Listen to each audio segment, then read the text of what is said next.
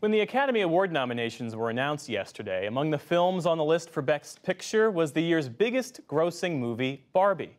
But many were surprised the nominations for Best Director did not include the film's director, Greta Gerwig. Jeffrey Brown has a look for our arts and culture series, Canvas. So how do these nominations get made, and why would both Greta Gerwig and the film's star Margot Robbie both be left off?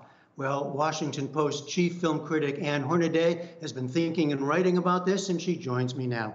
Hi, Ann. You wrote an interesting piece today in which you said that the range of films that were nominated in the Best Picture category really reflected the wonderful range of films being made, but not in the director's category. What happened there?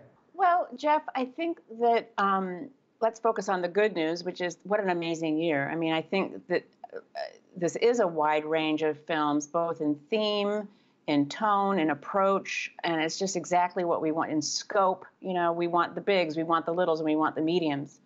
But the director's branch, when they nominate the 5 finalists for the Oscar, do tend to go with the kind of auteurist, technically rigorous, ambitious work.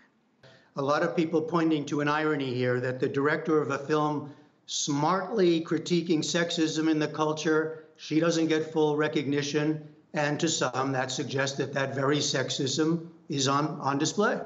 Well, I can understand that, but I'm not sure. I think we need to be really careful about, and maybe a little bit more thoughtful about framing this as pure sexism. Let's not forget Justine Triet made the cut for Anatomy of a Fall. It might have as much to do, if not more, with genre than gender. Even though Poor Things made that cut for director, generally Oscars don't take comedies as seriously as art, as dramas. And so I think that might have as much to do with it as anything. And it also, I think we need to kind of remind ourselves about how these nominations are made.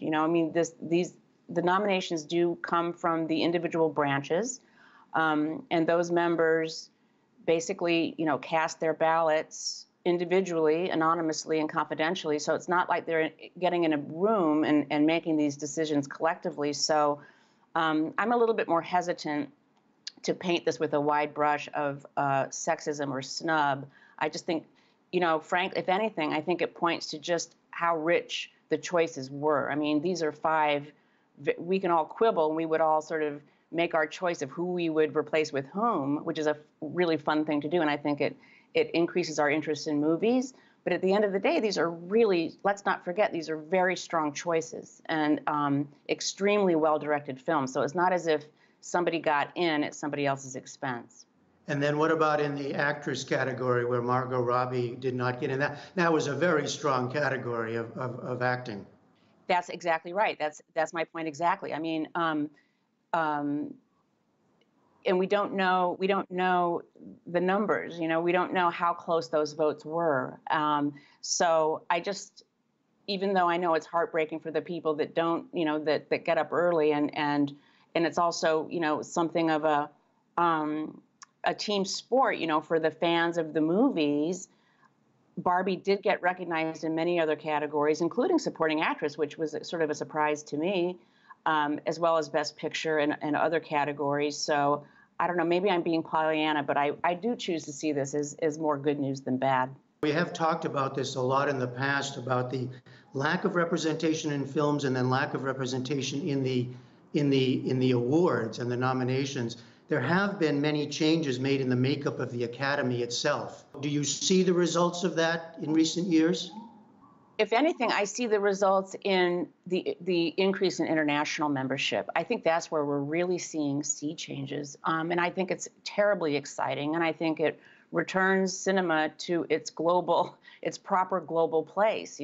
Even though Oscars are quintessentially Hollywood, the transmission between Hollywood and other countries and other cultures is long-standing and rich. And so I think the degree to which we're seeing things like Parasite and Michelle Yeoh winning for Everything Everywhere All at Once, and this year Anatomy of a Fall, I just think it suggests a widening of the lens when it comes to what we consider movies. and mainstream movies, and that's all to the good. Ann Hornaday of the Washington Post, thank you very much. Thank you.